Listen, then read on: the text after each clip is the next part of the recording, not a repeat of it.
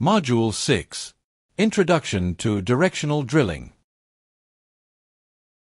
Welcome to our online course on directional drilling. By the end of this module, you will be able to define directional drilling, recall the historical development of directional drilling, recognize the reasons for drilling the following types of wells: exploration, appraisal, development, and production. Identify descriptions and pictures of directional drilling applications. Identify several features of a directional well profile. Identify the general types of directional well profiles, recall an explanation of a well plan, and identify the basic components of a well plan. Directional drilling has become a very important tool in the development of oil and gas deposits. Current expenditures for hydrocarbon production have dictated the necessity of controlled directional drilling to a much larger extent than previously. Probably the most important aspect of controlled directional drilling is that it enables producers all over the world to develop subsurface deposits that could never be reached economically in any other manner. In this module, a number of topics will be covered that must be understood by the directional driller. The various types of wells and applications of directional wells will be touched upon along with well profiles and well planning. Definition of directional drilling. Controlled directional drilling is the science and art of deviating a wellbore along a planned course from a starting location to a target location, both defined with a given coordinate system. Description of directional drilling.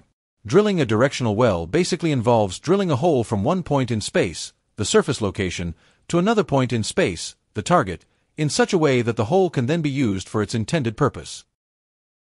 A typical directional well starts off with a vertical hole, then kicks off so that the bottom hole location may end up hundreds or thousands of feet or meters away from its starting point. With the use of directional drilling, several wells can be drilled into a reservoir from a single platform. Historical development of directional drilling. Directional drilling was initially used as a remedial operation, either to sidetrack around stuck tools, bring the wellbore back to vertical, or in drilling relief wells to kill blowouts. Interest in controlled directional drilling began about 1929 after new and rather accurate means of measuring the hole angle were introduced during the development of the Seminole Field, Oklahoma, USA. In 1930, the first controlled directional well was drilled in Huntington Beach, California, USA. The well was drilled from an onshore location into offshore oil sands. Controlled directional drilling had received rather unfavorable publicity until it was used in 1934 to kill a wild well near Conroe, Texas, USA. As a result, directional drilling became established as one way to overcome wild wells, and it subsequently gained favorable recognition from both companies and contractors. Types of wells. There are three general types of wells. Wells are generally classified as exploration wells, appraisal wells, and development or production wells. Exploration wells, sometimes called wildcat wells, probe the earth where no known hydrocarbons exist to determine whether oil or gas are present in a subsurface rock formation. Appraisal wells are drilled to determine the extent of a field or the amount of area it covers. Development or production wells are drilled in an existing field to remove the obtainable hydrocarbons. Directional well applications. Sidetracking. Sidetracking was the original directional drilling technique used to get past fish obstructions. Oriented sidetracks, the most common type of sidetracking, are performed when there are unexpected changes in geology and obstructions in the path of the wellbore. Inaccessible locations. Inaccessible locations such as targets located beneath cities, rivers, or environmentally sensitive areas make it necessary to locate the drilling rig some distance away from the target. Salt dome drilling. Salt domes have been found to be natural traps of hydrocarbons accumulating beneath the overhanging hard cap. A directional well is used to reach the trapped reservoir to prevent the problems associated with drilling a well through the salt formation. Fault controlling. Fault controlling is an application used to drill a directional well into faulted subsurface formations without crossing the fault line. Multiple exploration wells from a single wellbore. Multiple exploration wells from a single wellbore use a single hole to drill multiple new wells by deviating away from the original well at a certain depth. It allows the exploration of structural locations without drilling another complete well. Onshore drilling to offshore locations. Onshore drilling takes place when a reservoir is located below large bodies of water that are within drilling reach of land. The wellheads are located on land, and the borehole is drilled directionally underneath the water to reach the reservoir. This technique saves money because land rigs are much cheaper than offshore rigs. Offshore multi-well drilling. Offshore multi-well drilling is the most economical way to develop offshore fields. Several directional wells are drilled in clusters on a multi-well offshore platform. Relief wells. Relief wells are used to kill wells that are blowing by intercepting the borehole. A carefully planned directional well must be drilled with great precision to locate and intercept the blowing well's borehole. Horizontal wells. Horizontal wells are used to intersect a producing formation horizontally to better produce the reservoir. Horizontal drilling increases the surface area of a producing formation. For example, a vertical well may give exposure to a reserve with a depth of 20 to 30 feet, 6 to 10 meters, while a horizontal well drilled into the same reservoir may give exposure to 2,000 to 3,000 feet, 600 to 1,000 meters. Horizontal wells can make a platform profitable where it was not previously.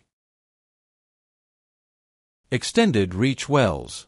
Extended reach wells are drilled to reach reservoirs that have a horizontal displacement in excess of 16,400 feet, greater than 5,000 meters, from the starting point. Multilateral wells. Multilateral wells have several wellbores running laterally and originating from one original hole. Short, medium, and long radius wells. Short radius wells, typically re-entries of old vertical wells, have curves with a 143 feet, 44 meters, radius, or smaller, that cannot be drilled with conventional motors. They are used to isolate higher or lower pressured production zones or water sands without setting and cementing a liner. This type of drilling is desirable when kicking off below a problem formation. Medium radius wells have curves with a 200 to 500 feet, 61 to 152 meters, radius that can be drilled with conventional motors. Long radius wells have curves with a 750 feet, 229 meters, radius or larger that can also be drilled with conventional motors. Directional well profiles. A directional well profile is the planned well trajectory from the surface to the final drilling depth by projecting the wellbore onto two plotted planes. In order to determine the best geometric well profile from the surface to the bottom hole target, the following information must be known: the position of the surface location, the position of the target location, and the true vertical depth, TVD. Features of directional well profiles. Kickoff point, KOP. The kickoff point is the location at a given depth below the surface where the wellbore is deviated in a given direction. Well inclination. The well inclination is the angle by which the wellbore deviates from the vertical. End of buildup, EOB. The end of buildup is the location where the wellbore has finished increasing. Hold angle. The hold angle occurs where the inclination of the borehole is held constant. Tangent section. The tangent section, hold section, occurs after a buildup where the inclination of the borehole is held constant for a certain distance. There could be an additional build or drop before reaching the target. Start of drop. The start of drop is the location where the wellbore starts dropping inclination. End of drop. The end of drop is the location where the wellbore finishes dropping inclination. Target displacement. The target displacement is the lateral distance from the surface location to the target. Target location. The target location is a point defined in space by geographical coordinates at a given true vertical depth. A well profile could have multiple targets. Drop-off rate, DOR. The drop-off rate is the rate at which the inclination decreases. The rate is usually expressed in degrees per 100 feet or degrees per 30 meters of the course length. Build-up rate, BUR. The build-up rate is the change of inclination of a wellbore where the angle is increased. The rate is usually expressed in degrees per 100 feet or angular increase per 30 meters of the measured depth. Turn rate. The turn rate determines the rate a well profile turns in azimuth direction, usually expressed in degrees per 100 feet or degrees per 30 meters. True vertical depth, TVD. The true vertical depth of any point or station along a wellbore is the vertical distance from the well surface reference point to the station of interest. Measured depth, MD. The measured depth of any point or station along a wellbore is the distance from the well surface reference point to the station of interest along the actual well path. Horizontal displacement, HD. The horizontal displacement is the distance between any 2 points along a wellbore projected onto a horizontal plane or plan view. Vertical section, VS. The vertical section is the distance between any 2 points along a wellbore projection onto a vertical section plane. Azimuth. The azimuth is the angle in the horizontal plane measured from a fixed reference direction, such as true north, usually measured clockwise. Quadrant. The quadrant bearing of a well is the angle in the horizontal plane measured from either a north or south reference direction towards the east or west, defining the direction of the wellbore. Polar coordinate.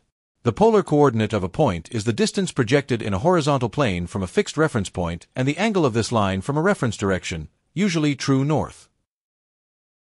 Rectangular coordinate. The rectangular coordinates of a point are defined as the projected distance along 2 reference axes which are at right angles, the distance being measured from the intersection of the axes along the axes.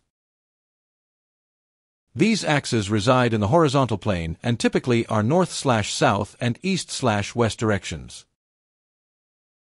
Well planning. Well planning is an organized process used to put together data that will be used to design a successful well.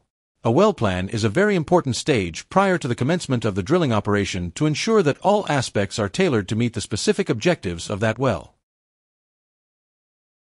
Directional well plans are often developed in a drilling engineering center, DEC, by a well planner. Understanding how to design a well plan, proposal, is one of the most important duties of the directional driller. He must be able to understand the plan and make any required changes. The data provided by the client is used by the well planner to develop a geometric profile for the safest and easiest path from the surface location to the target. The planner has access to a computer program to help develop the best possible profile. The needed data is put into the program so that a well profile can be printed, plotted, and used for the drilling project. Components of a well plan. There are many components to take into consideration when designing a successful well plan. The well planning components listed here are the same as the features of a well profile found in previous section. If you do not recall these terms, please refer back to previous section. The well plan components are surface location, target location, kickoff point, build-up rate, turn rate, hold angle, start of drop, true vertical depth, target displacement, azimuth, vertical section, quadrant, polar coordinate, rectangular coordinate, end of drop, tangent section, measured depth, well inclination, end of buildup, horizontal displacement, drop-off rate. Summary. Directional drilling has become a very important drilling process. It has enabled producers all over the world to develop subsurface deposits that could never have been reached economically in any other manner. In this module, directional drilling was defined along with its historical development. The applications of a directional well as well as the features of a well profile were also covered. The module also included information on the types of well profiles and the components of a well plan. Thank you for your attention. Please hit like and subscribe to our channel in order to help us produce more content like this one. See you in the next video presentation.